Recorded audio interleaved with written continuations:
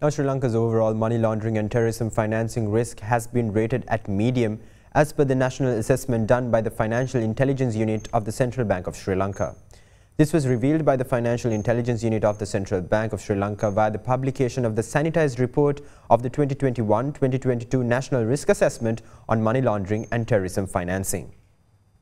The Financial Intelligence Unit of Sri Lanka published the sanitized report on the 2021-2022 National Risk Assessment of Money Laundering and Terrorist Financing, which was developed based on the assessment conducted by the Financial Intelligence Unit of the Central Bank of Sri Lanka, together with public and private stakeholders. The National Risk Assessment identified drug trafficking, bribery and corruption, customs-related offences including laundering of trade-based proceeds as the most prevalent predicate offences, where money laundering threat was rated as medium-high.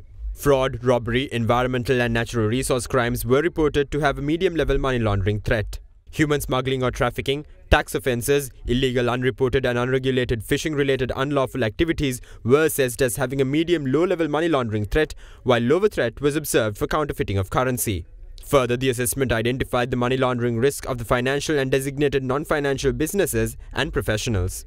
Further, the assessment identified the money laundering risk of the financial and designated non-financial businesses and professionals. Accordingly, in the informal money remitters sector, the risk is high. In the real estate sector, banking sector, and in finance companies, the risk is medium-high. Money value transfer service providers, stockbrokers, primary dealers, casinos, dealers in precious metals and stones, notaries, and lawyers were reported to have a medium-level threat. Meanwhile, accountants, trust and company service providers and insurance service providers were observed to have a medium-low-level threat of money laundering.